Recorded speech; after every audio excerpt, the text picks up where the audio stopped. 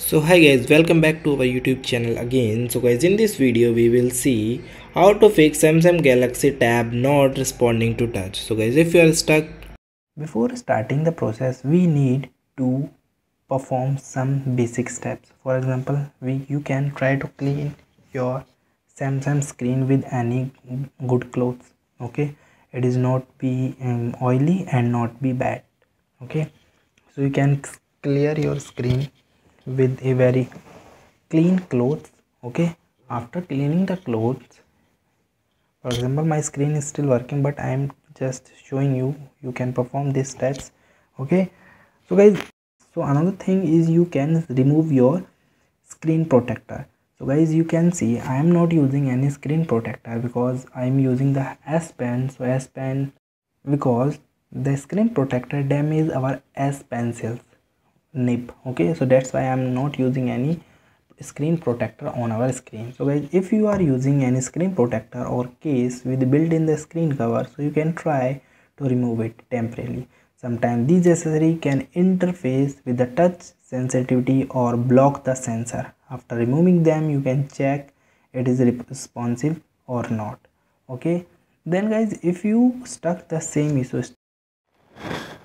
now guys we are performing the another step. So guys, another step is check the system software update, because sometimes the older version can create such type of issues. So guys, in this case that your touch screen is not working, for example my screen is working but your screen is not working, so you can, how you can check your screen? So guys, for this method you can use any a connector which helping you convert your type C to your USB. After that you can use any external mouse. Okay, then you can plug your mouse here. Okay, then you can plug it, then you can put it in on here. Okay, so here our mouse is connected. So now you can see the one mouse, the screen will showing the cursor on the mouse. Okay, so you can go here, so you can select by performing the thing by your mouse. Okay, so here you can move to the setting. In the setting option you can go down, scroll down, and here you can see the option update. So guys, you can move upward and you can see here is software update. Okay, so now another option is download the update. So it's showing that there is a one update is available. So guys, I have a two options, schedule install and install. So guys, I am click on the install, so it will be installed within the few minutes. Okay, so you also check. Okay, for restarting you go here and go there. Okay, so you can start from here. So guys, you use any external mouse and keyboard for performing any task related to fix the issue. Okay, and you also stuck the problem here, so you need to factory reset your tab.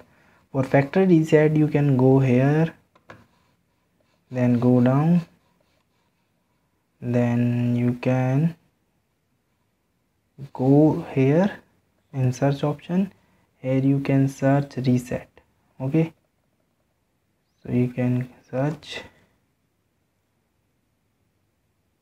Here it is not working, so you can use the mic reset.